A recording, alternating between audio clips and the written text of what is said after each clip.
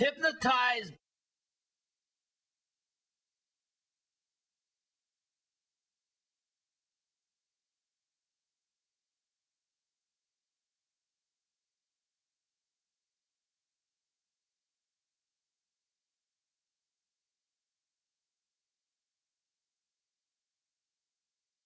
Hypnotized by asses.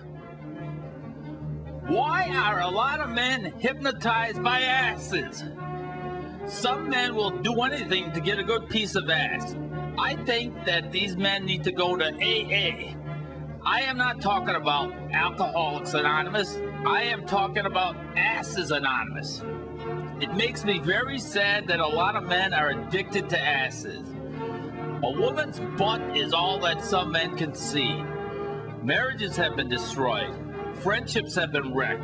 Children have been hurt, and jobs have been lost because of ass addiction.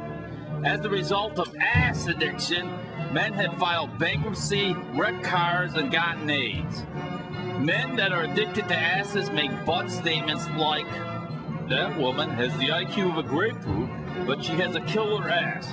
Or, "That woman needs a brain transplant, but when she wears a miniskirt, she drives me crazy." Why can't a lot of men appreciate the inner beauty of a woman? I really don't understand this.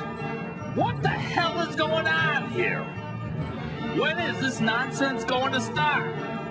These ass addicts have harmed a lot of people in the past. Hopefully, these ass addicts will go to Asses Anonymous and fix their dumbass brain before it's too late.